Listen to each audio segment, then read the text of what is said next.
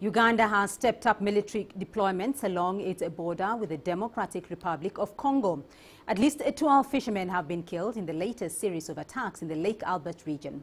Congolese militia are believed to be responsible. CGTN's Michael Baleke has this report.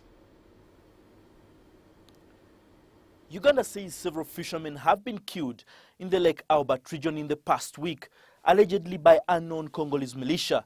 It's prompted the government to issue a stern warning to the Democratic Republic of Congo.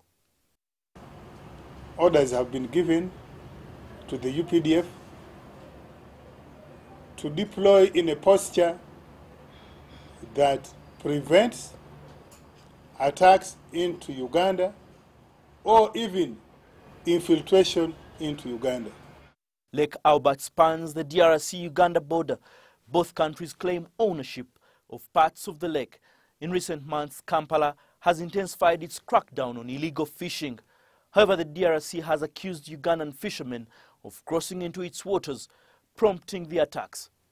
The Ugandan government says the situation is unacceptable and has threatened to cross the border if the killings don't stop. Obviously, if the attacks persist and it becomes evident that the people who are attacking Ugandans or attacking Uganda come from Congo and the DRC cannot, as we often do, we shall reserve the right to conduct hot pursuit into the DRC. Uganda government officials are preparing to meet their Congolese counterparts to discuss joint operations by fisheries and security officials.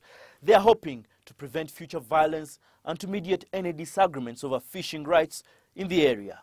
Baleke, CGTN, Kampala, Uganda.